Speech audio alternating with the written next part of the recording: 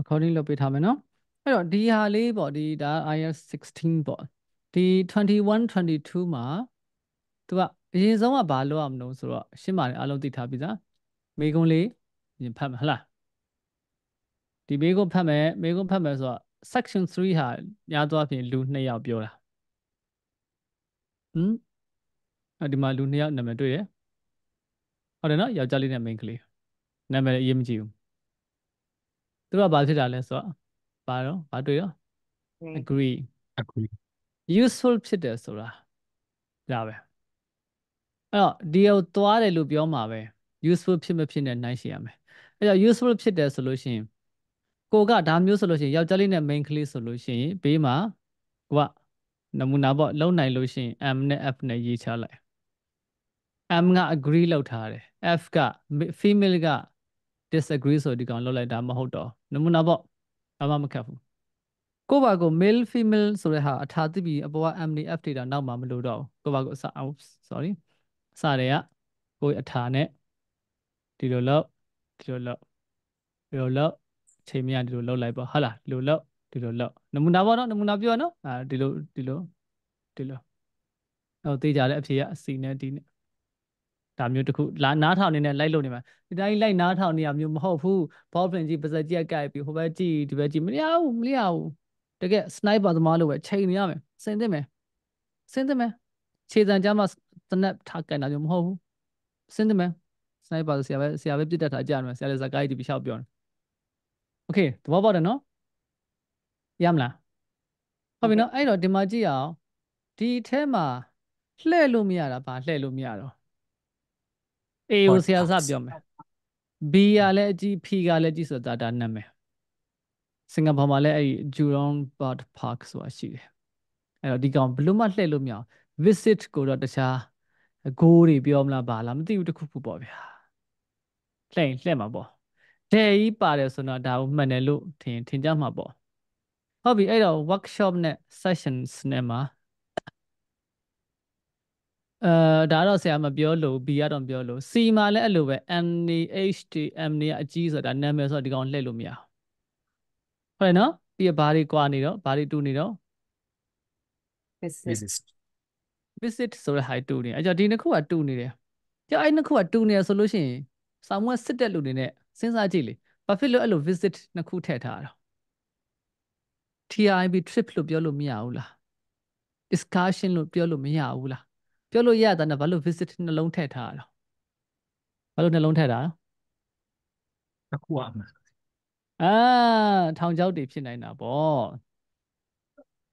မကြီးမခိုင်ပြောတဲ့ဆရာဟလာရေမခိုင်လားရခိုင်မို့ယူခိုင်မိုးဆရာလည်းနာမည် sorry အဲ့တော့ယူခိုင်မိုးပြောတဲ့အဲ့ဒါဆရာ reading နဲ့ speaking မှာဆိုရင်listening မှာဆိုရင် reading ကိုပိုသဘောကျတယ်ဆိုအဲ့ဒါလေးပေါ့နော်အဲ့တော့ဒီဟာကြတော့ဒါတွေကိုကြဆရာဇွတ်ကြီးကြိုပြောလို့မဖြစ်ဘူးကြိုပြောရင်ဟုတ်ပါလားဆရာနဲ့ဖြေတော့အဆင်ပြေတယ်ကိုယ့်ဘာကိုဖြေရင်အဆင်မပြေဘူးဆိုတာမျိုးဖြစ်မှာဆိုတော့ဒါတွေကကိုယ့်ဘာကိုစဉ်းစားစေချင်တာအဲ့ကွက်တကွက်ချန်ရတာပေါ့နော်ဟုတ်မဟုတ်ကျွန်တော်မသိဘူးတော့ကျွန်တော်လည်းမေ့နေပြီเนาะဒါ visit ထဲကဒီနှစ်ခုတွေကတစ်ခုလောက်ဖြစ်နိုင်တယ်ပေါ့လေကဲအခုဆရာဒီ၃ခုကိုသုံးသပ်ပြလိုက်ပြီကြံတဲ့ D နဲ့ E နဲ့ကိုသုံးသပ်ပေးပါအောင်အဲ့လိုမြန်မြန်ဆန်ဆန်သုံးသပ်နိုင်ရမယ်အဲ့လိုသုံးသပ်နိုင်လို့ရှိရင်အင်္ဂလိပ်စာ listening level ကအတူတူပဲဆိုရင်တော့ဒီလိုသုံးသပ်နိုင်တဲ့လူကအမှတ်ပိုကောင်းတယ်ကျွန်တော်ပြောတဲ့ tips and tricks တဲ့အဲ့တဲ့ပို့တာက traps ထောင်ချောက်ကဲပြောပါအောင် D နဲ့ E နဲ့ဒီကကြတော့ previous year ဆိုတော့ပြီးခဲ့တဲ့နှစ်ကဆိုတော့ first year finish ဖြစ်ခဲ့တဲ့ဟာပေါ့နော် project okay ဒီကဒီသာကြတော့အဖြေဆိုလို့ရှိရင်ဘယ်လိုလှည့်မလဲဘာကိုလှည့်မလဲ previous okay previous ကိုလှည့်မယ် previous ကိုဘာနဲ့လှည့်မလဲ first year ပဲဖြစ်ထားမလို့လဲ okay ဒါမျိုးတွေပေါ့အဲ့လောက်ထိစဉ်းစားနိုင် fix ဆို pack ဆိုစဉ်းစားနိုင်မိုက်ပြီညကျေးဇူးတင်ပါတယ်ကဲနောက်ဖြိုးလင်းပြောပါ and with research sources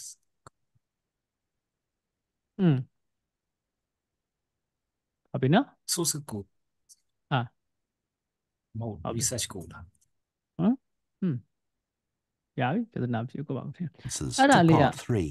SOURCE ကလေ source လို့အတန်ထွက်မယ် source sauce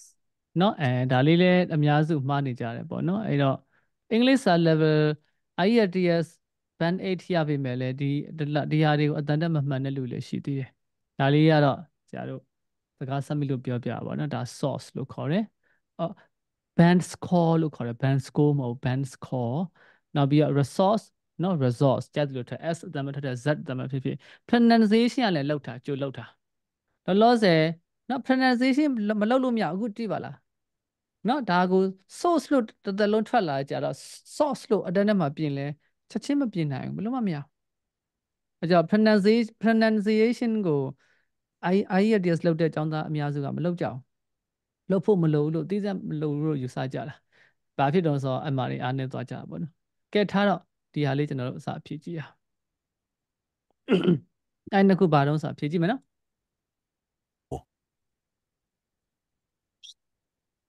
the theme of birds to with your art project. How are you getting on with your art? အတန်ကြားလား ဟုတ် ကြား ကြားရစီ Okay ဟုတ်ပြီအဲ့တော့21 22ဆိုပြီးတော့ကျွန်တော်စာအုပ်လေးမှာရှာရေးပေးထားကျွန်တော်အခုဖွင့်ပြီနော်အတန်ဖြည့်ပေးပါနော် Project, Tom. Okay. Like, they gave us the theme of birds to base our project on, and I'm not really all that interested in wildlife, but I'm starting to get into it. I've pretty well finished the introductory stage. So have I. When they gave us all those handouts with details of books and websites to look at, I was really put off. But the more I read, the more interested I got. Me too. I found I could research so many different aspects of birds in art. Colour, movement, texture. So I was looking forward to the bird park visit. What a letdown. It poured with rain and we hardly saw a single bird. Much less use than the trip to the Natural History Museum. Yeah. I liked all the stuff about evolution there. The workshop sessions with Dr. Fletcher were good too, especially the brainstorming sessions. Ah, I missed those because I was ill. I wish we could have seen the projects last year's students did. I suppose they want us to do our own thing, not copy. Have you drafted your proposal yet? Yes, but I haven't handed it in. I need to amend some parts. I've realised the notes from my research are almost all just descriptions. I haven't actually evaluated anything, so I'll have to fix that. Oh, I didn't know we had to do that. I'll have to look at that too. ပါပြီနောက်ကိုရောက်သွားပြီဟုတ်လားဒါနောက်တစ်ခုကကြောက်ဒီမှာသူတို့ရဲ့ဒီစကလုံးတွေပါတဲ့ဟာတွေဆိုတော့နောက်တစ်ခုရောက်သွားပြီဘာဖြေလိုက်တော့ဖြေရလေးပြောကြည့်ပါ E နဲ့ C စီ ဒီနဲ့ဒီနဲ့ဟိုနဲ့စီနဲ့ တယောက်က B နဲ့ C နဲ့နောက်တစ်ယောက်က စီနဲ့ဒီ sorry E E E ရဲ့ နဲ့ C C နဲ့ C E ညနှစ်ယောက်လုံးကတော့ C တူနေတယ်နော်ကဲဟုတ်ပြီ okay very good အဲ့တော့ဆရာဒါဆရာတို့သင်ခန်းစာတွေမှာပါလဲအခုဆရာတို့ကြိုတင် analyze လုပ်တဲ့ဟာအကျိုးရှိလားဘယ်လိုထင်တော့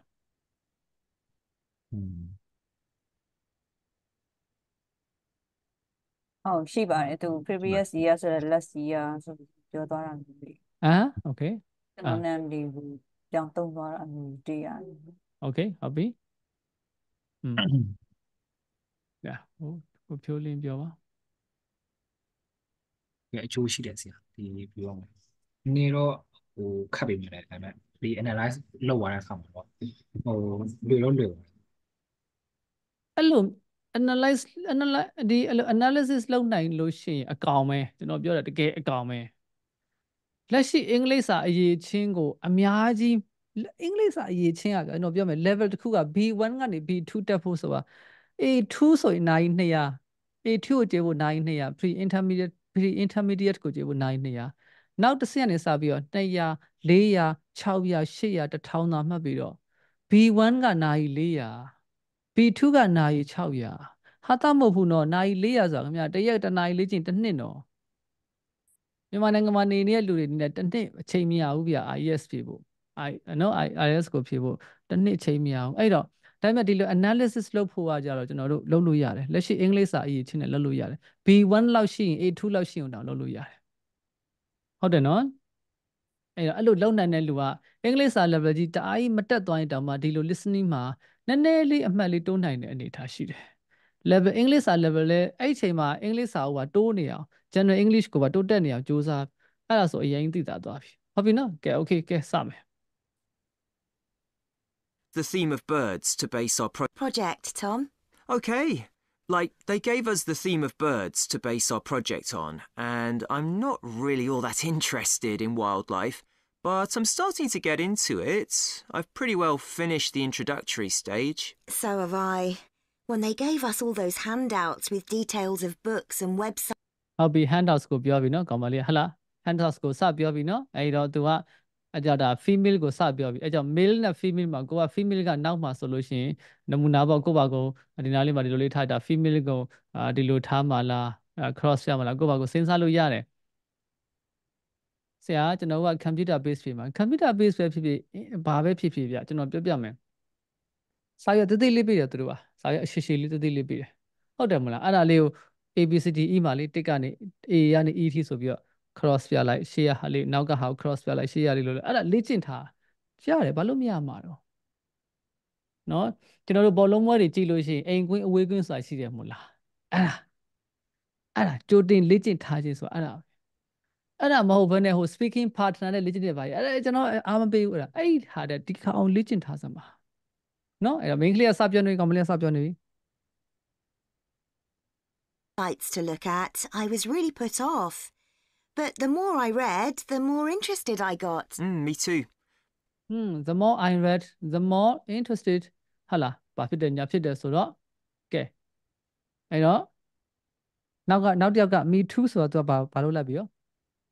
ထောက်ခံလိုက်ပြီ I found I could research The more I read, the more interested I got. Me too. me too ဆိုတော့ the more interested ဆိုမှစိတ်ဝင်စားဆိုမှသူကသူ့တဲ့ useful ဖြစ်တယ်လို့ဟော Tom ကပါ agree ဖြစ်သွားတာပေါ့အဲ့ဒါလေးကြားလဲအဲ့တော့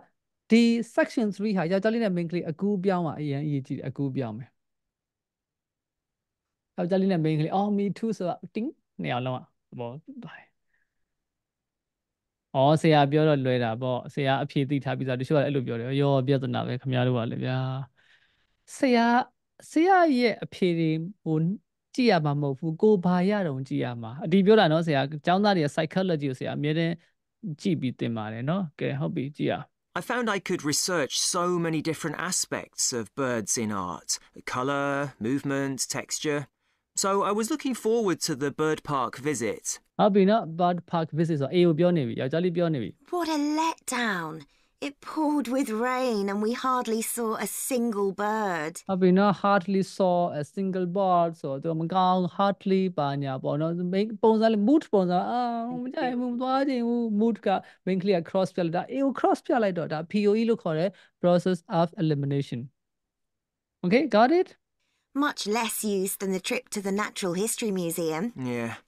I liked all the stuff about evolution Than the trip to the and we hardly park visit. What a letdown. It poured with rain and we hardly saw a single bird. Much less used than the trip to the Natural History Museum. much less used than the trip to the National History Museum ဆိုဟာပြောသွားတယ်ဒါတဲ့ဆိုလို့ရှိရင်အဲ့ကောင်ကအသုံးဝင်တာနည်းတယ်ဆိုတော့ရောက် main ကလေးက C ကိုသဘောကျတယ် Yeah. I like yes ဆိုတော့ထောက်ခံလိုက်ပြီပေါ့ရတယ်အဲ့ဒါမကြောက်ဆိုရင်ပြဿနာမရှိဘူးမကြောက်ဆိုပြဿနာမရှိဘူး A ကို cross ပြမယ် E ကအဖြေမှန်ဆိုတာသိသွားပြီအခု It's all the stuff about evolution there. The workshop sessions workshops ကိုပြောပြီး with ယောက်ျား Dr. Fletcher were good too, especially the brainstorming sessions. I missed those because I was ill. I was ill နေမကောင်းဘူးမလုပ်လိုက်ဘူးကြောက် B ကိုလည်း main ကလေးကမပြောဆို cross ပြဘာပဲကြံတယ်D ပဲကြံတယ်အဲ့တော့ကိုက E တကြစိုက်အခု C နဲ့ D တွေကတစ်ခုပဲယူတော့ I wish we could C ကိုမကြားခဲ့ဘူးပြဿနာမရှိဘူး have seen the projects last year's students did. I suppose they want us to do our own thing, not copy. not copy ဆိုမှတော့သူတို့စီက copy မလုပ်နဲ့ဆိုမှကိုယ့်ဘာကိုလုပ်ဆိုတော့ D ကိုလည်း cross ပြလိုက်တော့မယ် C ကိုအဖြေမှန်မကြားခဲ့ဘူးဆိုတော့မှမဟုတ်တာတွေ cross ပြလို့ရှိရင်အဖြေက C နဲ့ E ရပြီ yes ရမလားနားလေလား နားလည်ပါစ တောင်ဝဲမှာဆိုတော့ဒီလိုလေး pause လုပ်ထားတော့ပဲဟုတ်မနော်ဗျာဒါပေမဲ့ဒီလိုမျိုးလေ့ကျင့်ရတာဗောဒါလေ့ကျင့်တဲ့နည်းလမ်းကို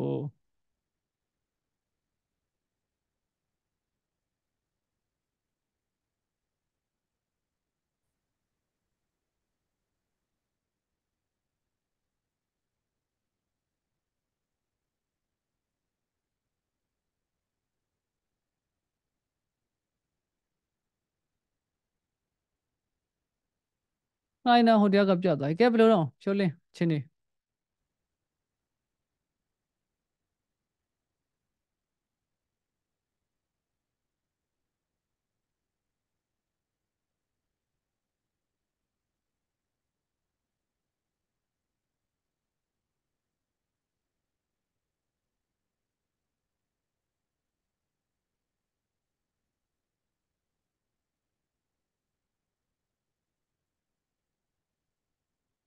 ချိုးလင်းကြောပြောပါအောင်ဘယ်လိုတော့ချင်းနေကောင်းလားရနားထောင်လို့ဆိုတာသူကပြီးတော့မေးခွန်းအဲ့ဒီအဖြေကပိုတစ်ခုအောက်တစ်ခုအမျိုးလေးလှည့်မိတာတော့ဆိုနည်းနည်းတော့လှည့်သွားတယ်ဒါပေမဲ့မှန်တော့မှန်ပါอืมမှန်တာအဖြေမှန်ခြင်းမှားခြင်းကိုဆရာတို့မသွားဘူးအဖြေမှန်တာမှားတာရတယ်အဖြေမှန်တဲ့အတွက်လည်းသဘောကျပါတယ်ဒါပေမဲ့အဓိကအဖြေမှန်ခြင်းမှားခြင်းတဲ့ငါဘာကြောင့်ဖြေလိုက်တာလို့ငါဘာကြောင့်မှန်တာလို့ငါဒီလိုရွေးလိုက်တဲ့ကိစ္စတခါလေရှူးလိုက်လို့မှန်တာရှိတယ်ကွာဆိုလို့ချင်တာကစီလားဒီလားမသေးကြဘူးမဲ့ရှူးလိုက်လို့မှန်တာအဓိကရှူးတာမဟုတ်ဘဲနဲ့အော်အဲ့လိုယူဆရမှာအဲ့လိုယူဆရင်နောက်ဒီလိုပုံစံတွေပဲလာမှာဒီထက်ကနေမထွက်ဘူးရှောက်ပြောမှာမင်းအကုန်ရှောက်ပြောမှာနော်โอเคอืมမယူခိုင်မို့ပြောပါအောင်ဟုတ်ဟိုပါပေါ့ဟိုA နဲ့ C နဲ့အဲ့လိုမျိုးဖြစ်သွားတာကြားလိုက်တယ်။ E မှာじゃဆက်စချင်းပြောတာဆိုတော့နောက်ပိုင်းဟာအဲ့လိုမျိုးသိမကြားလိုက်ဘူး။ပြီးတော့ဒီ project နဲ့ပတ်သက်ပြီးတော့လည်းပြီးခဲ့တဲ့ last year တော့ကပြီးသွားတဲ့ဟာတွေအကြောင်းကြီးပြောရဲဆိုတော့အဲ့ဒါတော့ရှင်းဖြေလိုက်တာပေါ့ဆရာဒါပေါ့ဒါပေါ့ဒါ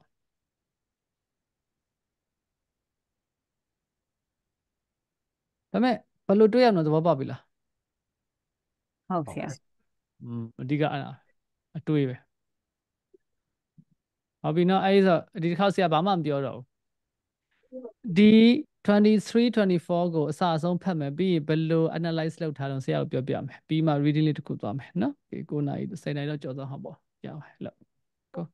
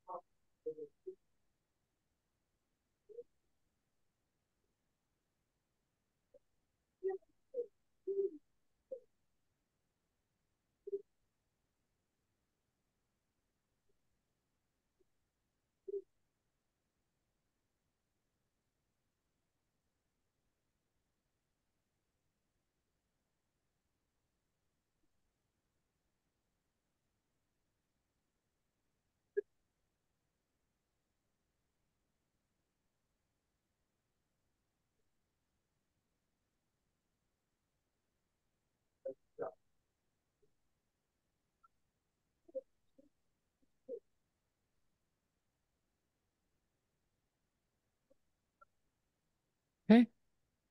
ကဲပြောလို့ရပြီမယူခိုင်ကအပေါ်က2ခုပြောကြည့်ပဲဂျိုးလင်းကနောက်အဆုံး3ခုပြောကြည့်မယ်မိကွန်းကတော့ဒီ Jazz နဲ့ Tom နဲ့သူတို့နှစ်ယောက်အတူတူပေါ့နော်ပူပူဆဲကိုချိန်ပူဆုံးဖြတ်ခဲ့တဲ့အရာနှစ်ခုအကြောင်းဆိုတော့အေးမှာကြတော့သူတို့ရဲ့ action plan တွေအတွက်ကို rational ကကြတော့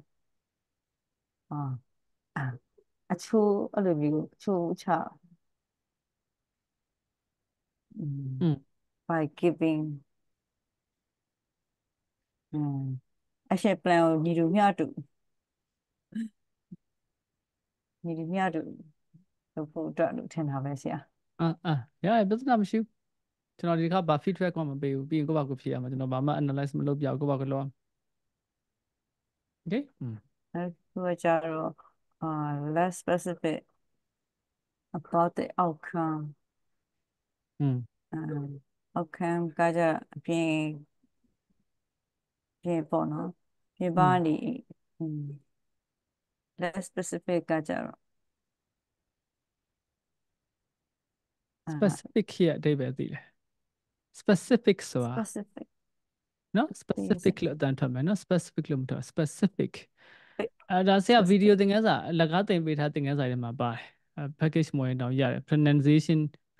လောက်နော်နှစ်ယောက်လုံးအခုကြည့်ရတာ pronunciation တော့အားနေကြတယ် specific နော် sorry specific ဆိုတာတီးသန့်ဖြစ်တော်လို့အဓိပ္ပာယ်ရတယ်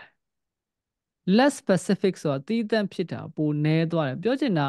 outcome နဲ့ပတ်သက်ပြီးတော့အသေးစိတ်ပြောတာမျိုးတိတ်မရှိဘူးနည်းနည်း short ပြောထားတယ်အဲ့ဒီသဘောတရားနားလည်မှရမယ် specific ဆိုတာဒီသင်တန်းနဲ့ပတ်သက်ပြီးဆိုလို့ရှိရင်ဆရာသင်တန်းကြီးစီကံဒီအချိန်မှာဗီဒီယိုဖွင့်ထားမယ်ဘာညာအသေးစိတ်တွေအများကြီးပဲ18ခုလောက်ရှိရယ် this is too specific တအားအသေးစိတ်ဆန်လွန်းတယ်အဲ့တော့ less specific ဆိုတော့၃ချက်ပဲရှိတယ်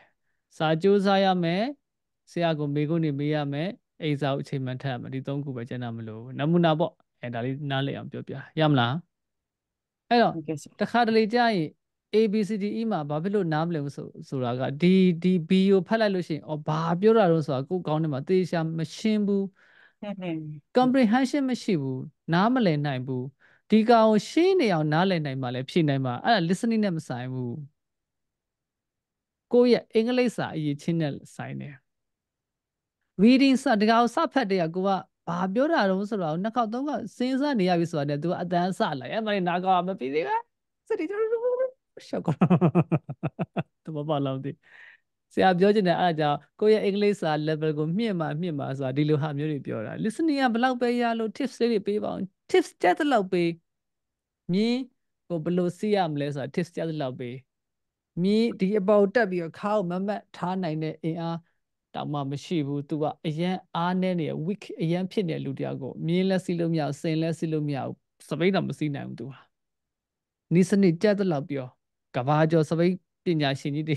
ပြိုင်ပွဲနိုင်တဲ့လူလာပြိုင်သင်ပေးရင်လည်းမရဘူးဘာဖြစ်လို့သူ့မှာအခြေခံအားမှမရှိရမင်းအားရှိအောင်ရေးအောင်စားအောင်လေ့ကျင့်ခန်းလုပ်အောင်တလားလောက်အဲ့ဒါလုပ်ပြီးမှဒါလေ့ကျင့်မှရမယ်ကျွန်တော်အဲ့ဒါဆိုမြန်မာတင်တယ်နော်ဒီလူတွေအားနေလို့ဆရာမပြောဘူးအခုဖြစ်နေရပြောပြတာ IELTS လောကတော်တော်ကြောက်စရာကောင်းတယ်ကြောက်စရာကောင်းတယ်မြင်နေရတာစိတ်လည်းမကောင်းဟုတ်ဘူးအဲ့ဒါတော်တော်မှားနေကြတယ်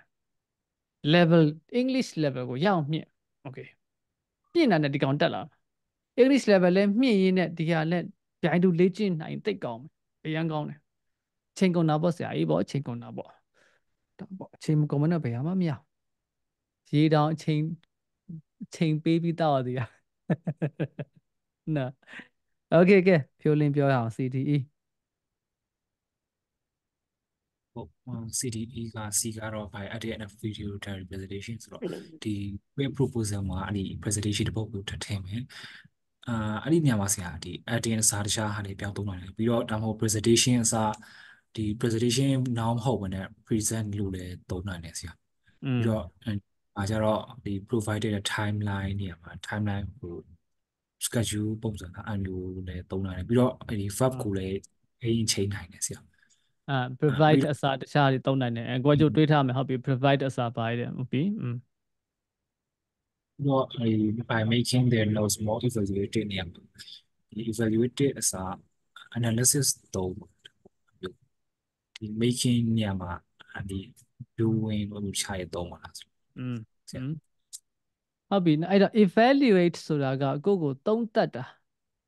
အဲ့ကြတော့ more ဆိုတဲ့အဓိပ္ပာယ်ပြောထားတဲ့သူကကိုယ့်ကိုသုံးသပ်လို့ရအောင်ပို့ပြီးတော့အဆင်ပြေစေနိုင်တယ်ငါအဲ့ဒီ notes တွေကိုဒီ notes တွေကကောင်းလားမကောင်းလားသုံးသပ်လို့ရအောင်သူ့ရဲ့အဆင့်အတန်းကိုခွဲလို့ရအောင်နော် okay ဟုတ်ပြီကဲအဲ့တော့ဖြည့်ကြည့်မယ်နော်တစ်ခေါက်ဖွင့်ပြမယ်တစ်ခေါက်ဖွင့်ပြီးထောက်စံတိုင်းဖြည့်မေးမယ်ဖြည့်မေးပြီးရတဲ့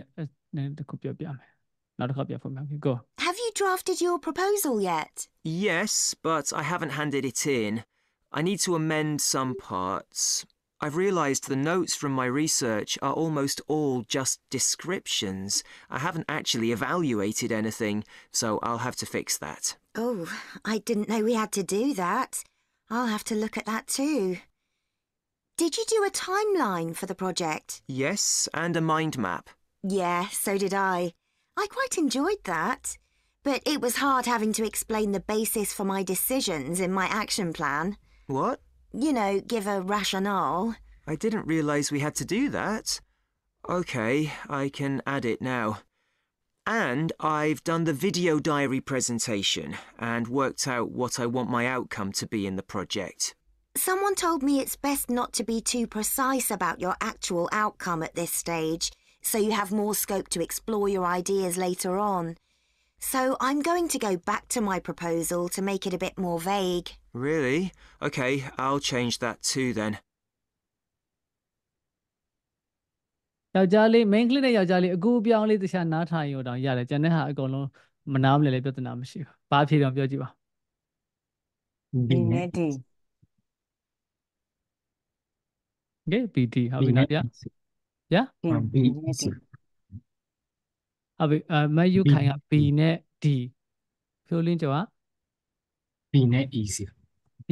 E လား E ဆရာ B E Okay ဟုတ်ပြီ That Yes, and a mind map. Some proposal yet. Wish we could have သူတို့ကဘာလဲဆိုတော့ to change their proposals change ပြောင်းရမယ်လို့ပြောတာနော် seen the projects last year's students did. Proposal yet. Yes, but I haven't handed it in. I need to amend some parts. I've realised the notes from my research are almost all just descriptions. I haven't actually evaluated anything, so I'll have to fix that. Oh, I didn't know we had to do that. I'll have to look at that too. I have to look at the two ဆိုတော့အဲ့တော့သူကလည်းဒါကိုလောက်ရအောင်မယ်ဆိုတော့နောက်ဆုံးက E ကိုပြောနေတဲ့ဒါ E ဟာအဖြေမှန်ဖြစ်သွားတယ်ရှင်းလားမသိဘူးဟုတ်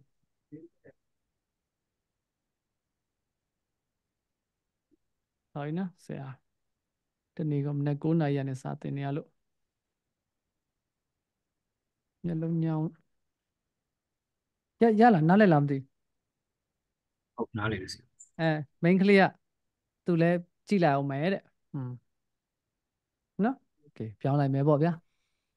Did you do ပြန်နှားထောင်နော်ပြန်နှားထောင်အသေးစိတ်နားလည်ခြင်းပြန်နှားထောင်ပြီးတော့သူ့ရဲ့အတန် file transcript ကိုကြည့်လို့ရတယ်နော်ကျွန်တော်အသေးစိတ်မရှင်းပြဘူးနော်တအားအသေးစိတ်ကြီးမရှင်းပြဘာဖြစ်လို့ဆိုတော့ဒီသဘောတရားလို့ပဲပြောလိုက်တာအသေးစိတ်ကိုပို့နားလည်ကိုယ့်ဘာကိုပြန်ကြည့်နှစ်ခေါက်နောက်ထပ်အိမ်မှာကိုယ့်ဘာကိုနှစ်ခေါက်လောက်ပြန်နှားထောင်ကြည့်လိုက်ပို့နားလည်သွားလိမ့်မယ်ဒီသဘောတရားရရင်ဒီလိုပုံစံနေအေးဆေးဖြစ်သွားလိမ့်မယ် a timeline for the project? ဒါကြောင့် main ကလေးကပြောနေ timeline Yes, and a mind map. Yeah, so did I. I quite enjoyed that. change နာမဟုတ်ဘူးလေသူလောက်ခဲ့တယ်လို့ပြောတာပြောင်းစရာမလိုတော့ဘူးအဓိကအဲ့ဒါပြောတာ change လောက်ရမှာလားကိုကြည့်လောက်ခဲ့တယ်လို့ပြောတာလောက်ထားပြီးသားကို change အဲ့ဒါမယူခိုင်အဲ့ဒါလေးလွတ်သွား change ဆိုတဲ့သဘောတရားလွတ်သွားအဲ့ဒါကြောင့် D ဖြစ်သွားတာနှစ်ယောက်လုံးလောက်ခဲ့တယ်လို့ သူ ပြော က တာ ဆိုငါရောက်ပဲဆိုတော့တာသူသဘောတူလိုက်တယ်လို့ထင်လိုက်တယ် သဘောတူတယ်အဲ့ဒါကျွန်တော်ပြောချင်တယ်အဲ့ဒါမယူခိုင်ကျွန်တော်ပြောသဘောပါလားကျွန်တော်အစောပြောတယ် comprehension နားလည်ခြင်းသူတို့ဘာကိုပြောနေရလဲသူတို့ကအရင်တော့ဒါကိုလှုပ်ခဲ့တယ် main clear ယောက်ျားလေးကလှုပ်ခဲ့တယ်ဒါနှစ်ယောက်လုံးလှုပ်ခဲ့ဒါပေမဲ့အခုဒါကိုပြောင်းတော့မယ်ဆိုတော့ပြောင်းတော့မယ်နှစ်ယောက်လုံးမှန်တယ်ဒါလှုပ်ခဲ့တယ်လို့ပဲပြောတယ်သူကလည်းလှုပ်ခဲ့တယ်ဆိုတော့မပြောင်းဘူးနှစ်ယောက်လုံးကပြောင်းမှာမဟုတ်ဘူးလှုပ်ခဲ့လို့ပဲပြောခဲ့တယ်အဲကြောင့်ဒီကမဟုတ်ဘူး comprehension ဆိုတာအဲ့ဒါပြောနှစ်ယောက်လုံးသဘောတော့တူတာပဲဒါပေမဲ့ change ဆိုတာမဟုတ်ဘူး we did ဆိုတာသဘောတရား I did အဲ့ဒါကြောင့်သူကဒီကအဖြစ်မဟုတ်ပါ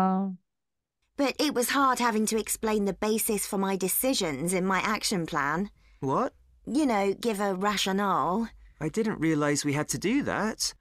I didn't realize we had to do that ဆိုတော့ तू ဒါလောက်ရမယ်ဆိုတော့ तू တိတာမသိခဲ့ဘူးဆိုမှတော့မလောက်ပါသေးဘူး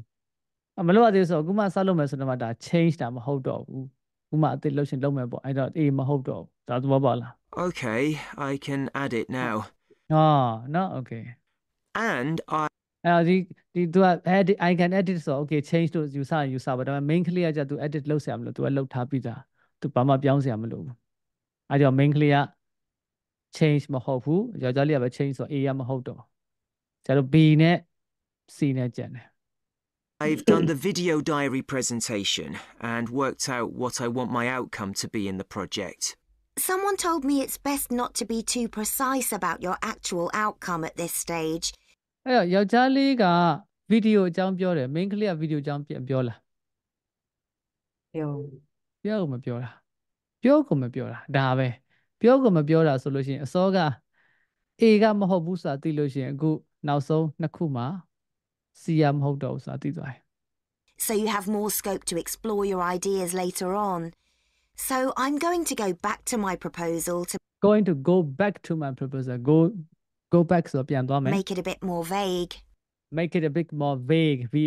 vague less specific ရဲ့အဓိပ္ပာယ်က vague ဆိုတာဝေဝါးသောလို့အဓိပ္ပာယ်ရတယ်အဲ့ကြောင့်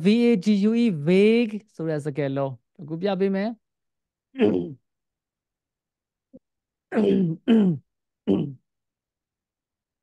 vague ဆိုတဲ့စကားလုံးဟာနည်းနည်းလေးမြင့်တယ် unclear လို့ပြောတာအဲ့တော့ vague ဆိုတဲ့စကားလုံးဓာတ်ရိုက်မသိရင်တောင်မှကျွန်တော်တို့ဟာအစောကဒီเนาะအခုကျွန်တော်ပြောနေစနစ်နဲ့ရမယ် Really? Okay, I'll change that to okay I'll change that to ဆိုတော့ I'll be သူလည်းပြောင်းမယ်ဆိုတော့ဒါ B ဖြစ်သွားပြီ vague ကိုလည်းသိတယ်ဆိုရင်တော့အဲ့လူကလုံးဝသိကြပြီပေါ့ vague ကိုမသိပေမဲ့ vague ကိုသိတဲ့လူက level ပိုမြင့်တဲ့အင်္ဂလိပ်စာမှာနမူနာပေါ့နော်3ယောက်ရှိတယ်တစ်ယောက်က vague ကိုသိတယ်ကျန်တဲ့2ယောက်က vague ကိုတော့မသိဘူးဒါပေမဲ့သဘောတရားသိတယ် Charlie Ming ကလေး2ယောက်ဆိုသိတယ်သူကမှန်သွားတယ် vague ကိုသိပေမဲ့ရှောက်တွေးပြီးတော့မှားသွားနိုင်သေးတယ်အဲဒါကြောင့်အင်္ဂလိပ်စာ level မြင့်တိုင်းလဲ IELTS မှာအမှတ်ကောင်းချင်မှာကောင်းမယ်နော်ဒါပွင့်လင်းပြောတာနော်ကဲသဘောပေါက်ပြီနော် again. ဟုတ်ကဲ့ရှင် Yes ဆိုင်နိုင်တော့ထိုးပါပြီကွာရပြီခဲပြောပါဦးဒါလေးဘယ်လိုချင်းနေရှိတော့နားလဲလား ဟုတ်ဆရာဒါကြောင့်တစ်ခုချင်းစီတခြားဖြည်းဖြည်းလေးလုပ်ပေးရပါတော့တကယ် somewhere ကနဲ့မှာ အဲ့ဒါမပြောနဲ့လေအဲ့ဒါမဆိုင်ဘူးလေ Session ဆို မယူခိုင်မှုအဲ့ဒါကြောင့်ပြောလို့မရဘူးလေအဲ့လိုရအောင်လောက်အောင်မှာပေါ့ဒါကဒီလိုရှင်းတယ်ဆိုတာအဲ့ဆိုမယူခိုင်မှုအိမ်မှာကိုယ့်ဘာကိုဒီလိုတစ်ခုချင်းစီရှင်းတော့ဒီလောက်ကြီးရှင်းလင်းပြန်နားလဲလားကိုယ့်ဘာကိုလေ့ကျင့် ဟုတ် အိမ်မှာကိုယ့်ဘာကိုတယောက်ချင်းတယောက်တည်းလေ့ကျင့်ဒီလိုပြန်နားထောင်ပြီးဒီလို analyze ပြန်လုပ်လား အဲ့လိုတော့ရင်မလုပ်ဖြစ်ဘူးဟုတ် အာ မှားသွားတယ် အဲ့ ပေါ့ လိုလောက်ရမှာလေအဲ့ဒါကိုသင်ပေးတာလေဆရာတော့ဒီမှာမလို့ရတာပေါ့ဆရာရဲ့ဟိုမှာကြတော့တစ်ခုချင်းဆရာဇက်တိုက်သွားတာပေါ့သိတာပေါ့ဆရာတချို့ကလည်းသင်တယ်ဟိုနဲ့ YouTube မှာအဲ့လိုသင်နေမှာတော့ဘယ်ရလို့လဲတခါလေးဇက်တိုက်ဖြေခိုင်းမယ်တခါလေးဇက်တိုက်ဖြေခိုင်းမှာတော့ mock test ပဲဖြစ်သွားမှာပေါ့ဘာလို့မှာတော့ mock test လုပ်ချင်တော့အချိန်ကုန်တာပေါ့အဲ့ဒါဂျင်းသင်တန်းနေအဲ့ဒါလုပ်ချင်တော့ဂျင်းသင်တန်းနေရှိရသွားတက်ဆရာအဲ့ဒါတဲ့ပဲနော်ဆရာမကြိုက်တဲ့အကြောင်းတဲ့ပြောတာမယူခိုင်းတော့မဆိုင်ဘူးလေ analyze လုပ်ပေးနေဆိုတာတစ်ခုချင်းစီတိုင်းကွက်ကိုပြနေမှာတိုင်းကွက်ရှုဆိုပြလို့မရဘူးချွိလေးချက်ရှိရတစ်ခုချင်းစီမှန်နေမှရမှာတစ်ခုချင်းစီမှန်နေအောင်လေ့ကျင့်ပေးနေရလေကိုကမှန်တယ်လေဆရာဒီမှာတော့တစ်ခုချင်းစီဖြည်းဖြည်းလေး post လုပ်ပြီးသုံးသပ်ပြတာလေဘာဖြစ်လို့မှန်တော့မှတော့သိအောင်လို့အခုဒီလိုလုပ်ပြီးကိုယ့်ဘာကိုပြန်နားထောင်နှစ်ခါသုံးခါနားထောင်အများကြီးမသွားနဲ့ခေနော်အဲ့လိုလုပ်လို့မရဘူးအများစုက IS 17ကနေ18ထိပြီးလို့ရှိရင်အမှတ်တက်တယ်လို့ယူဆကြဒါပေမဲ့လောက်ပြီးပြီမဲ့မတိုးတက်တာအဲ့ဒါကြီးကြာ analyze လုပ်ပါလို့ဆရာအမြဲတမ်းပြောမှာဖြိုးလင်းကြော် message တွေလာဆရာပြော analyze လုပ်ပါဆိုတာဒါမျိုးပြောတာမယူခိုင်ဆိုကဒီမှာ D မှာမှန်တယ်လို့ထင်လိုက်တယ်မဟုတ်လားဘာဖြစ်လို့မှန်တယ်လို့ထင်တော့အခုဆရာပြောမှနားလည်တာမဟုတ်လားဆရာပြောမှသိတာမင်းမသိဘူးလို့ဆရာပြောတာမဟုတ်ဘူးနော်အဲ့လိုရည်ရတာမဟုတ်ဘူး analyze ကိုယ့်ဘာကိုလုပ်ပါလို့ပြောချင်တာအဲ့လို analyze မလုပ်ဖ ೇನೆ နောက်တစ်ခုထပ်ဖြည့်ဘယ်တော့မှမရဘူးအခုအဲ့ဒါကြောင့် section 3ကအားနည်းနေတော့မဲ့ဆိုအဲ့ဒါကြီးကြောင့်ကိုဘာအားနည်းတော့မသိဘူး timeline လဲကြားတာပဲ mind map လဲကြားတယ် day ပြောမှတော့ဒါအဖြေမဖြစ်နိုင်ဘူးဒါပြောပါဆိုဆရာနေစနစ်ထဲမှာပါပါတယ်ဆရာမပြောလို့ပါဘူးရမလား ဟုတ်ကဲ့ ပြောပါတယ်အဲ့ဒါចောင်းသားတိုင်းပြောတယ်ဆရာလည်းအဲ့လိုတစ်ခုချင်းစီဆိုမှတော့ရမှာပေါ့ဟုတ်လားအဲ့ဆိုလာတစ်ခါချင်းတစ်ခုချင်းဖွင့်ပြရင်တို့အမှတ်40ရောင်ဖြည့်မလားမရဘူးလေဆရာလည်းမဆိုင်ဘူးနော်တစ်ခုချင်းစီဖြည့်တာချင်းမဖြည့်ချင်းနဲ့နားလည်ချင်းနဲ့မဆိုင်ဘူးဘယ်လောက်ပဲဖြည့်ပြောမရဘူးပါဠိလိုတွေတစ်ခုချင်းဖြည့်ပြနားလည်လို့လည်းဘယ်နားလည်မလို့ကြားတာ အဲ့ somewhere ကနဲ့မှာအဲ့ဟာတွေမြင်ပြီးတော့ကြောက်ပြီးအသေးစိတ်လိုက်မကြည့်နိုင်ဒီမှာတော့ modest အဲ့လိုစမ်းဖြည့်ကြည့်ရတယ်ဆရာ စိုးရိမ်လားဆိုစိုးရိမ်ရပါမယ်ဆရာကလည်းပြောပါမင်းညီမနိုင်ငံမှာနေနေရနိုင်ငံခြားတငယ်ချင်းဆရာတငယ်ချင်းအများဆုံးနိုင်ငံခြားမှာမကြဘူးလားတဲ့ရကိုစနုတ်တယ်ပါညာ စိုးရိမ်မယ်ဆိုနေတိုင်းဟာအရာရာစိုးရိမ်စရာကြီးပဲလို့မင်းစိုးရိမ်နေလို့ဘာမှမထူးဘူးလေစိုးရိမ်နေတဲ့စိတ်ကိုထိန်းနိုင်ပြီးတော့လှုပ်เสียရှိရလှုပ်သားနေတဲ့လူတွေပဲအောင်မြင်တာမိန်းကလေးတွေအဲ့ကိစ္စမှာပို့ဆိုးတယ်ပူစိတ်ပူလိုက်တာနဲ့စိတ်မပူဘူးလားအေးငါလည်းစိတ်ပူလိုက်တာဟဲ့အေးဟဲ့အဲ့လိုမျိုးကြားချင်တာဟိုငါတော့ပူပါဘူးငါအေးစေးပဲဆိုမင်းကဆရာကြီးလားဆိုတာလာကျွန်တော်တို့ကြားလို့ကျွန်တော်တို့ကကွန်ပျူတာတက္ကသိုလ်မှာလည်းမနေ့ကဆောင်းပွဲဖြည့်ပဲဆိုဒီနေ့ည10 နာရီထိလက်ဖိတ်ဆိုင်မှာထိုင်တော့အဲ့အိမ်ရဆက်လုပ်ကြမယ်ကွာလာကွာလက်ဖိတ်တောက်ကြဆိုပြီးအေးရတော့လည်းခဏလေးဆက်လို့အိတ်ပြောသွားနောက်ကြဆောင်းပွဲပထမဆုံးကြပဲတော့ကတော့ယောက်ျားလေးတက်ခင်မဆိုင်ပေါ့ဗျာမိန်းကလေးကစိတ်တွေပူနေတာပေါ့နော်မနေ့ကရတော့ကားကေမှာစာရီကြက်နေရောပြဿနာနေတော့ဘာလို့စာရီတာကြက်နေပါမှာမဟုတ်ဘူးအဲ့စာရီပါမှာလည်းမဟုတ်ဘူးငါဆရာမနဲ့တည်းလျှောက်ပြောတကယ်တော့အဲ့စာရီပါတယ်ပေါ့နောက်ကြနှုတ်ဆဲပါလေရောစိတ်ပူတာဟာဘာမှလူအကျိုးမရှိဘူးစိတ်ပူတာကိုထိန်းနိုင်အောင်ကြိုးစားပူလို့ရတယ်ဒါပေမဲ့စိတ်ပူတာကိုဟုတ်ပြီငါဒါကိုကြောက်လိုက်တာဆိုကြောက်ရင်ငါဒါကိုဘယ်လိုရှင်းမလို့ listening ပိုကောင်းအောင်လုပ်မယ် comprehension ပိုရအောင်စာတွေပိုဖတ်မယ် vocabulary ပိုရအောင် vague ဆိုတာမျိုးတွေပိုရအောင်ဒီ level မှာရှိတဲ့စာတွေပိုရအောင်စာများများဖတ်မယ်လို့တွေးလိုက်အဲ့လိုလုပ်လို့ရှိရင်ပိုရမယ်စိတ်ပူလိုက်တာကြောက်လိုက်တာဘယ်သင်းတက်ရမလို့တွေးတယ်ဘယ်သင်းမှမရှိဘူးလားကိုယ့်ပေါ်မှုတည်ဟုတ်ကဲ့อืมရပြီကဲနှစ်ခုဖြည့်ပြီးပြီကဲဖြိုးလေးကျော်ပြောပါ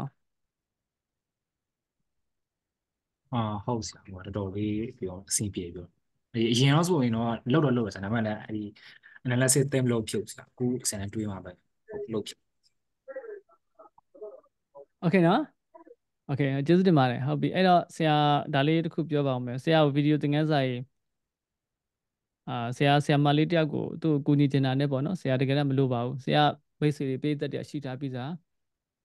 ဒီလထဲမှာဆိုဗီဒီယို package တွေလည်းအများကြီးရောင်းပါတယ်special လေးဆိုဆရာ6လပိုင်းအထိအပြည့်တွေပဲဆရာသင်တန်းအပြည့်တွေပဲဆရာသင်တန်းထပ်ဖွင့်ဖို့တော့ချိန်မရှိတော့ပါဘူးဒါအပို့လင်းပြောပြတာဆရာရန်ကုန်တို့ပါလို့တိုင်းငလုံးအတိုင်းတာတန်းနဲ့ဆရာနာမည်ကြည့်မယ်ဆရာပုံဝင်ချင်မှာဆရာအတိုင်းမှာဆရာယုံတဲ့လူအများကြီးပဲအပြည့်ပဲအဲ့ဒီဆရာမလေးကိုဆရာကဗီဒီယို package တွေပဲပို့ရအောင်လုပ်ဟဲ့ပို့ရအောင်ညီကိုငါတလစဉ်တော့တလမဟုတ်ဘူးပေးမယ်လကပေးမယ်ဒါပေမဲ့ပို့ရအောင် height ပပါတဲ့ပို့ရရင်ညီကိုတလဒါကိုတသိန်းထပ်ပေးမယ်ဒါတော့ဆိုတသိန်းထပ်မယ်အဲ့လိုမဆရာသူ့ပြောဒါပေမဲ့နော်လို့စုကြည့်မကြော်ညာရဘူးနော်လို့ဆရာပြောတော့ဆရာသမားမလုပ်တတ်ဘူးတဲ့ဗီဒီယိုသင်ခန်းစာကြီးကြောင့်တိုးတက်သွားတဲ့လူတွေရဲ့ပုံတွေဓာတ်ပုံတွေဗီဒီယိုတွေစာတွေတခြား page လို့လောက်ပါတဲ့ဆရာမလုပ်ချင်ဘူးအဲ့ဒါတွေကအတုတွေလုပ်လို့လည်းရနေရပဲလို့ငါမလုပ်ချင်ဘူးလို့ဘယ်လိုလုပ်မလို့ဆိုတော့ဆရာအဲ့လိုပြောသူနောက်3လလောက်နေဆရာနဲ့မလုပ်တော့ပါဘူးဆရာသူ့ကူညီတာပါသူအဲ့ချိန်မှာအလုပ်ခက်ခဲဖြစ်နေလို့နောက်တော့သူအလုပ်တစ်ခုလည်းရသွားအဲ့ဒါအတွက်လည်းပါပါအဲ့တော့သူကဆရာပြောဆရာလို့ဆရာမျိုးမလွယ်ဘူးတဲ့တော်ရှားတယ်တဲ့နော်ဟောဆရာအကြောင်းမဟုတ်ဘူး quality ကိုသာထားဆရာ marketing အရင်နံပါတ်1မထားရလို့တောင်မှသူ့ဘာသူအဆင်ပြေလာတယ်အဲ့တော့ quality ဆိုတာအင်္ဂလိပ်စာပဲဖြစ်ဖြစ်ပါပဲဖြစ်အဲ့လိုစတိုက်ကိုသွားနော်အခု analysis လုပ်တယ်ဆိုတာတလမှာ zoom session တွေလုပ်တယ်ဆိုတာ practice လုပ်တယ်ဆိုတာဒီလို analysis လုပ်စခြင်းလို့ခေါ်တာဗီဒီယိုသင်ခန်းစာတွေနဲ့ဆရာပြောတဲ့နေ့စနစ်နဲ့ဒီလိုလေ့ကျင့်မှလို့ပြောရတော့ပြီးပြီအဲ့ကြောင့်ဆရာတဲ့ဒါကိုဘလို့ထင်တော့လို့ဆရာအကြောင်းသားတိုင်းကိုမေးတာဆရာသိတယ်အများကြီးမလာဘူးဆရာအမျိုးသမီးကပြောတယ်လူတွေအများကြီးရောက်30 40လောက်လာဘလို့လုပ်မလာဘူးအဲ့လောက်ကြီးမြန်မြန်မာနိုင်ငံလူတွေပညာရေးကိုအဲ့လောက်ကြီးမြန်စူးစမ်းနေတနိုင်ငံလုံးကြီး scholarship ရပြီးတော့နော်မြန်မာနိုင်ငံမှာနော်လူနည်းနည်းပဲကြံတော့မှာလို့နော်အကုန်လုံး scholarship ရသွားမှာလို့ဆရာပြောချင်တာဟုတ်တယ်နော်အဲ့တော့မဖြစ်နိုင်ဘူးကဲဟုတ်ပြီအဲ့တော့နောက်တစ်ခုသွား reading လေးသွားပေးမယ်ဆရာ9 နာရီ10 နာရီ15လောက်ထိတော့သွားပေးမယ်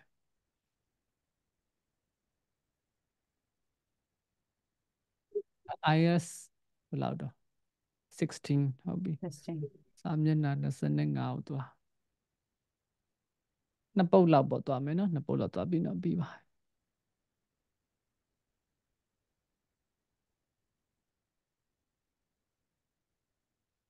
ဟုတ်ပြီသူကဒါ passage 3ကိုသွားမှာအဲ့တော့ reading မှာ passage 1 2 3မှာ passage 3ကအခက်ဆုံးပဲဟုတ်တယ်မလားဒါသိထားပြီသားအေးဟုတ်ပြီနော် passage 3ကအခက်ဆုံးပဲအရေးကြီးတာသိဖို့လိုရတယ်ဟိုလိုဒီလိုဖြစ်နေတာပတ်စီတူလည်းအဲ့လိုဖြစ်တယ်ကျွန်တော်ပြောတာနော်ယူခံရအင်္ဂလိပ်စာများဖတ်ရမယ်စာဖတ်တာတိတိကျကျနားမလဲလို့ comprehension ဆိုတာနားလဲခြင်းအဲ့နားလဲခြင်းရှင်းနေမှရမှာဟုတ်ပြီအဲ့တော့ဒီကောင်က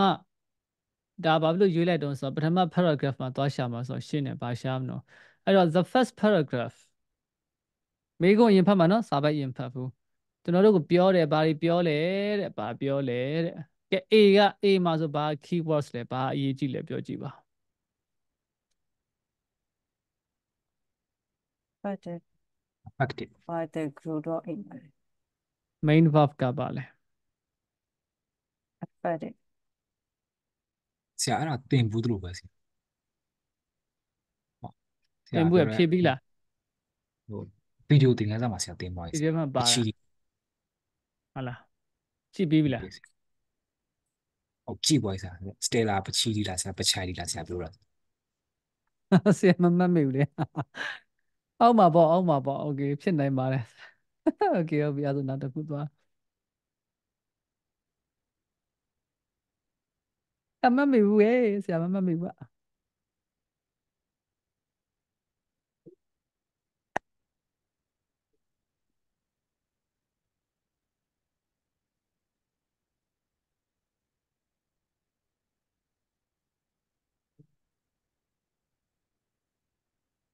40ကိုသွားမယ် true false သွားလိုက်မယ်နော်အမသွားသေးပါဟုတ်တယ်မလားဒါတော့မသိရသေးဘူးမလား ဟုတ်မ လေ့ သိရ လာ သေး ပြီး ဘူး sorry မကြည့်ရသေးဘူးနော်โอเคဟုတ်ပြီ sorry ဆရာကလေIELTS စာအုပ်တွေတော်တော်များများကိုဆရာရဲ့စာဟိုဟာတွေကဗီဒီယိုသင်ခန်းစာ cover ဖြစ်တော့တော်တော်များများတော့သင်ထားပြီးသားလို့ဖြစ်နေမှာဆိုလို့ဟုတ်ပြီအဲ့တော့ number the true false not given ရဲ့အထာကိုသိရမလားသိရနော်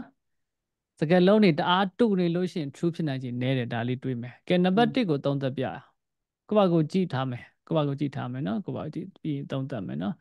ဒီတစ်ခါဒီခါဖြိုးလင်းရစပြောဖြိုးလင်းကျော်စပြောမယ်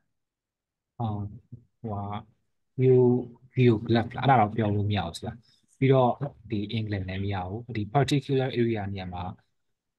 specific ဖြစ်နိုင်တယ်ထားမို့လဲ certain လည်းဖြစ်နိုင်တယ်ဆရာပြီးတော့အဲဒီ most နဲ့ဖမ်းပါဆရာ all ဆိုရင်တော့မဟုတ်ဘူးပြီးလို့ရှိရင်လည်းဒီအဲ့ဒါနဲ့ဖမ်းမယ် most ဟုတ်ပြီ most okay ဟုတ်မယူခိုင်းရအောင်လို့ထင်နော် နံပါတ်1ကိုလားဆရာ ဟုတ်ပါတယ်နံပါတ်1ကိုပါ most နေရာမှာ less လည်းဖြစ်နိုင်တယ်ပေါ့နော် ဟုတ်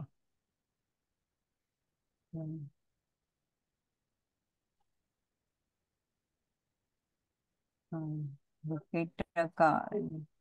not located အဲ့လိုမျိုး search ဘက်နည်းနည်းအဲ့လိုမျိုးဖြစ်နိုင်တယ်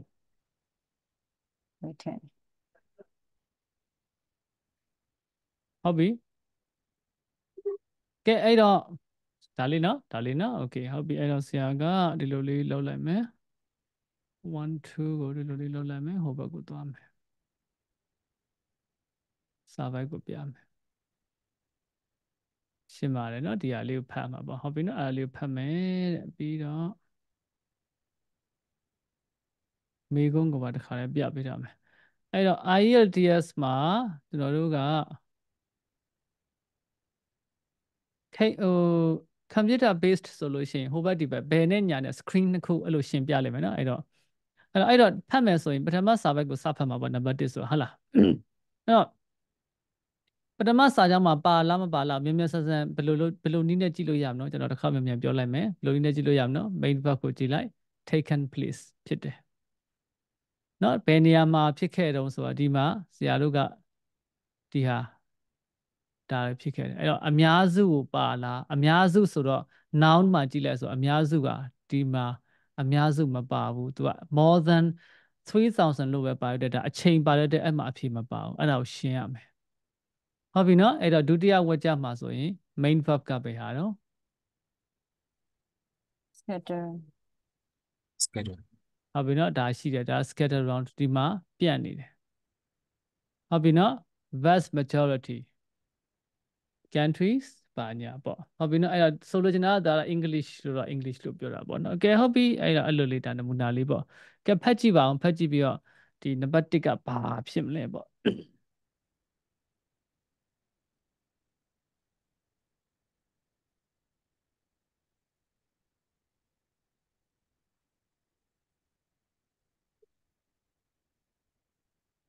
scatter around ဆိုတာဒီဝက်ကြမှာဒုတိယဝက်ကြမှာအဖြေပါနိုင်လား ပါတယ်ဆရာ ပါနိုင်တယ် scatter ဆိုတာနေပြန့်ကျဲနေရဆိုတဲ့သဘောကဘာဖြစ်သွားတော့ located located ဆိုတဲ့သဘောတည်းနဲ့ ခက်ဆက်စင်ဖြစ်နေအဲ့တော့ located လို့တဲ့ပြောထားလားမပြောထားဘူးရှောင်းသုံးထားတယ်ဒါဆိုရင် particular area ဆိုတဲ့သဘောတရားပါတယ်ဘယ်မှာ particular area ဒီမြို့ဒီနိုင်ငံရဲ့ဘယ်နာ particular ဆိုတော့ဘယ်နာ southern country thousand ဆို particular သဘောတရားဖြစ်တယ်ဒါဆို most ကပါ a vast majority the vast vast majority majority လို့ပြောထားသူက synonyms တွေနဲ့ paraphrase သဘောတရားမျိုးလောက်ထားတယ်ဒါ true ဖြစ်နေကြအရင်များသွားပြီထပ်ပြီးနေအောင် confirm မလုပ်နဲ့ကိုယ် idea အဲ့ဒီအရာနဲ့ confirm လုပ်နဲ့ထပ်သွားကြည့်နောက်ဝက်ကြမှာပါတယ်တဲ့ include verb ပါတယ်ဘာတွေပါတော့ဆိုတော့ဒီအကောင်တွေပါတယ်လို့ပဲပြောတာထူးခြားခြားမဟုတ်ဘူးနောက်ထပ်ပြီးတော့ထပ်သွားကြည့်ရ although the majority of ဒီကောင်ကနှစ်ကိုပြောထားကြာချိန်ကိုပြောထားတဲ့ကျွန်တော်တို့က older ဆိုတော့ဒီကောင်မဆိုင်တော့အဲ့တော့ကျွန်တော်တို့ကြည့်ရမယ့်ဟာကဒီ there ကနေဒါအထိပဲအဲ့တော့အဖြေဘာဖြစ်မလို့ true ဒါပေါ့ true ပေါ့အများစုကဒီသဘောတရားမသိတဲ့လူက not given ဖြစ်လိမ့်မယ်ဒါပဲ most အစား vast majority ဆိုတဲ့သဘောတရားတွေ့လက်ထားတယ်ဟာဟေးကောင်ကြီး most ကိုတော့ vast majority နဲ့လှည့်ထားပြီကွာငါတို့ကြည့်တဲ့ listening ကဒီသဘောနဲ့တူတယ်နော်ဆိုတော့တွေ့လားမသိဘူး DI Cambridge စာအုပ်တော်တော်များများမှာဒီသဘောတရားနဲ့သွားနေရတယ်ကျွန်တော်ပြောတဲ့ listening တွေဟာဟိုနိုင်ငံတကာမှာနာမည်ကြီးနေတဲ့ IELTS reading တို့ဘာလို့မှနာမည်ကြီးနေတဲ့ native speakers တွေသင်တဲ့ပုံစံနဲ့တော့တူမှာမဟုတ်ဘူးเนาะကျွန်တော် listening နဲ့ကျွန်တော်သွားတယ်เนาะဒါပို့ရင်ပြောပြတာကဲတော့ဟုတ်ပြီเนาะအဲ့တော့ now number 2ကျွန်တော်မပြောဘူးဖြည့်ကြည့်မယ်เนาะဖြည့်ကြည့်မယ်ကိုယ့်ဘာကိုဖြည့်ကြည့်မယ်ထိုင်မာလေးမှတ်ထားဘယ်လောက်ကြာတော့ဖြည့်ကြည့်ဒါဒီဟာလေးတော့သွားလိုက်တော့မယ် number 2ဖြည့်ကြည့်ပါ number 2မေးခွန်းအမှပြပေးထားပါတယ်။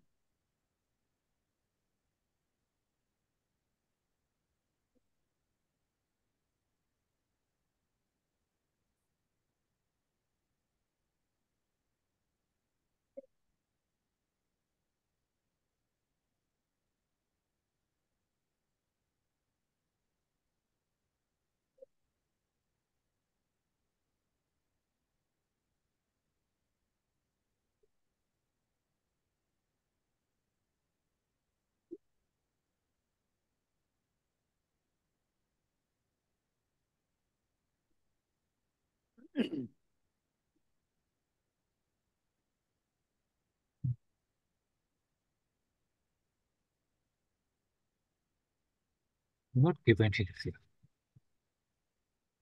င်ဗျာ not given not given ဖြစ်မလို့ထင်တယ် ဟ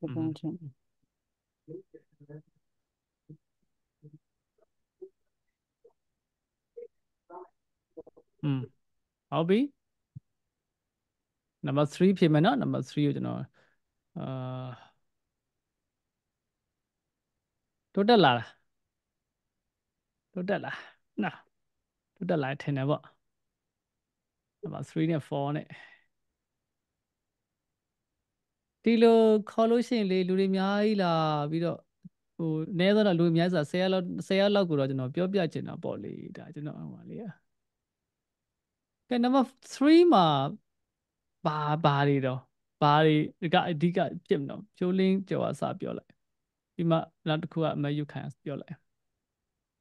Huffington White House လားအဲ့ဒါအဲ့ White House အဲ့ဒါကပြောင်းလို့မရဘူးဆရာ နာမည်ဖြစ်နေပြောင်းမရ yes that's it ဟုတ်ပြီ indicate ကိုအဲ့ synonyms နဲ့တွဲသုံးနိုင်တယ်ဆရာ okay ပြီးတော့ recent dating နေရာမှာဒီ recent ကိုလည်းခြားဟာတွေသုံးနိုင်သေးတယ် okay ဟုတ်ပြီ okay သဘောတရားနားလည်လား what မေးဒီစာကြောင်းကြီးတစ်ခုလည်းသဘောတရားနားလည်လား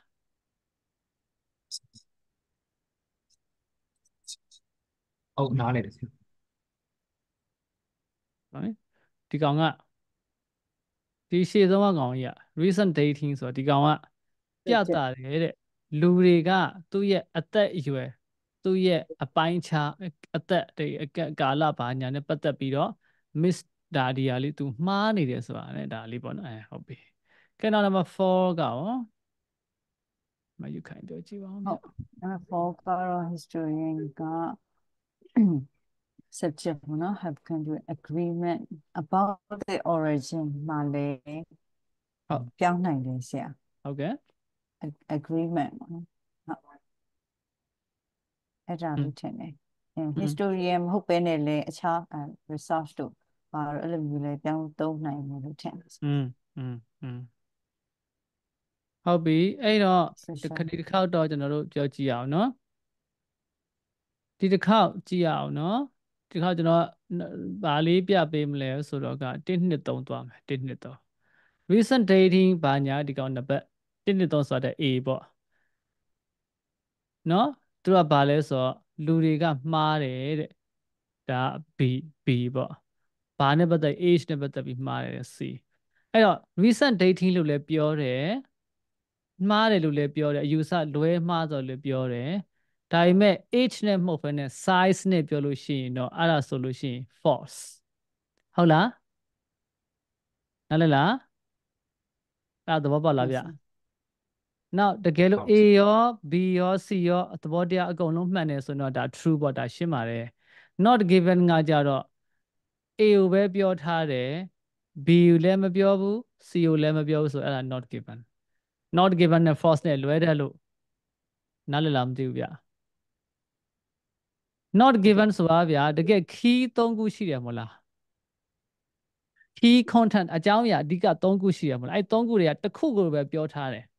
ကျန်တဲ့အရာ2ခုမပြောထားဘူးအဲ့ဒါဆို not given သို့မဟုတ်3ခုလုံးမပြောထားရင်လည်း not given ဟာဆရာအတိအကျကြီးအဲ့လိုတော့မဟုတ်ဘူးတော့ဒါပေမဲ့ကျမ်းပြင်းပြောပြတာနော်ဟိုထဲမှာကြည့်ပြန်တခါကျရင်3ခုတည်းတစ်ခုပဲပြော not given အဲ့ဆရာပြောထားတယ်အဲ့လိုပဲဖြေကွာလို့ဟာမဟုတ်ဘူးကွာလို့ရှုပြောတတ်လို့မဟုတ်ဘူးနော်ဒါ video recording လည်းလုပ်ပေးထားတယ်ဟိုဒီနေ့လာမတက်တဲ့အဖွဲ့တွေကြည့်လို့ရကျွန်တော်ပြီးရင် groups တွေမှာပြန် share ပေးမယ် Google Class မှာ share ပေးမယ်โอเคနော်အဲ့ဒါဒီမှာဆိုရင်ဒီမှာဒီကောင်တွေကသမိုင်းပညာရှင်တွေကသဘောတူတယ်ဒါနဲ့ပတ်သက်ပြီးတော့သူ့ရဲ့မူလကိုသဘောတူတယ်ဟုတ်ပြီအဲ့ဒါဆိုတော့ညင်းရမယ်သဘောလဲတူတယ် historians တွေလည်းဟုတ်တယ်ဒါပေမဲ့သူ့ရဲ့မူလ origin ဆိုတဲ့သဘောတရားမဟုတ်တခြားတစ်ခု၆ပြောထားဆိုအဲ့ကောင်ကဘာဖြစ်မလို့အဖြေက false ဒါပဲဒါဆိုသဘောပေါက်သွားပြီကဲဖြေမယ်ဒီနေ့ခုတော့ဖြေလိုက်ရအောင်ဒီနေ့9နာရီ10နာရီလို့သတ်မှတ်ထားမယ်ကျွန်တော်10နာရီကြော်သွားပြီရတယ်ဆက်ဆွဲမယ်အဲ့တော့ကျွန်တော်ကဘာကိုရှာမလဲဆိုတော့ဒီကောင်ရှာမယ်နာမည်ရှာတော့ဒီမှာ white horse ကိုတွေ့ပြီဟုတ်တယ်မလား white horse ကိုတွေ့ပြီ white horse တွေ့တဲ့ server လေးကျွန်တော်တွေ့ပြီဗျာ sorry ကဲဖတ်ပါဗျာဖတ်ပြီး number 3လေးဖြည့်ကြည့်ပါ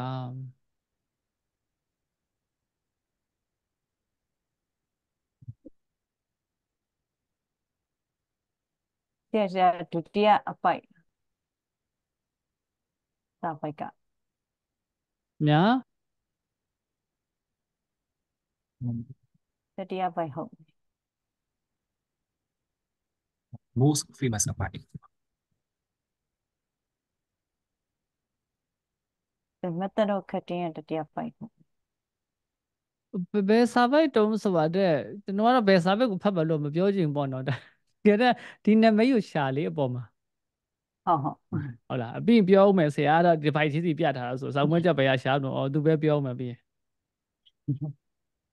တွေ့လားကိုဘာလို့ကျင်တော့ဆိုတာသိရမယ်နော် video listening ရောနှစ်ခုလုံးကျင့်နေရကျင့်ပေးထားလေ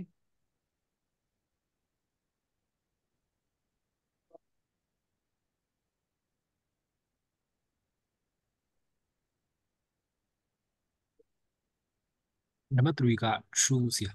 နံပါတ်4ကျတော့ false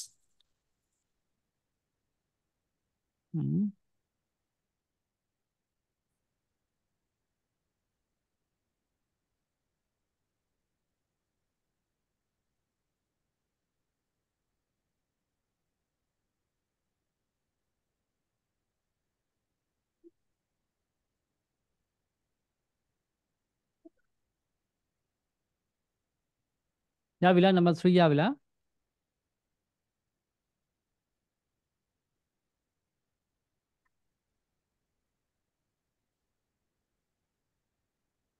နံပါ number 4 ကတော့ 4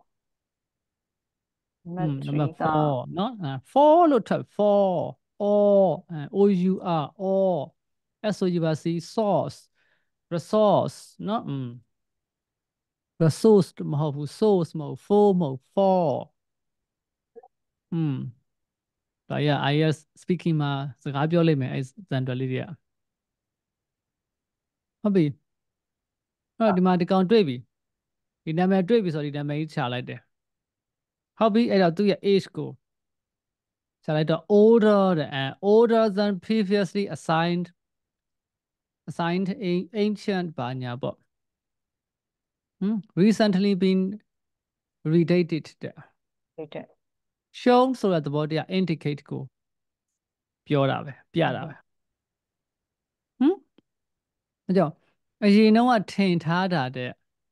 ပို့ပြီးတော့ older ဖြစ်နိုင်တယ်ဆိုတော့ဒါအရင်တော့သူတို့ထင်ထားတာမှားတယ်ဆိုတော့သဘောတရားနဲ့သွားတူနေတဲ့အတွက် number 3က true ဖြစ်တယ်ရမလား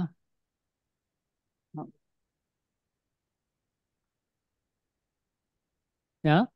ပြီနော်ဟုတ်လားမြင်လားမြင်နေတော်တော်မြင်လာပြီလားအရင်တည်းလဲမြင်ရမယ်နော်မြင်မရမြင်လဲမြင်ရမယ်မြင်လဲမြင်ရမယ်ဟုတ်ပြီအဲ့တော့ number 4ကကြတော့ historians ဆိုတော့ဘယ်နာပါပါဒီမှာပဲနော်ခုနအပိုက်အဲ့မှာပဲသူတို့ကိုတဲ့ convince ဆိုသူတို့ကိုယုံကြည်စေတယ်ဆိုတော့သူတို့ကယုံကြည်တယ်ပေါ့ဒီက prehistoric ဒါပေမဲ့တခြားလူတွေက believe that it was the work of an artistic monk ဘယ်တော့မှပေါ့